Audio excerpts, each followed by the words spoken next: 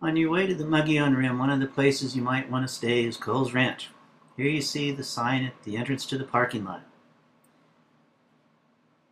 As we look across the parking lot, we see the main lodge.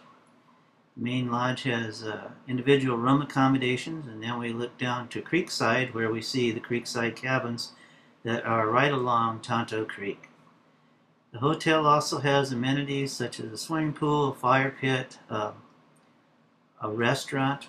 They also have horseback riding for those of you who are a little more adventuresome. And after your long ride, you're probably ready to go to the Zane Grey Steakhouse and Saloon for some grub and some refreshments. Good luck. We'll see you there.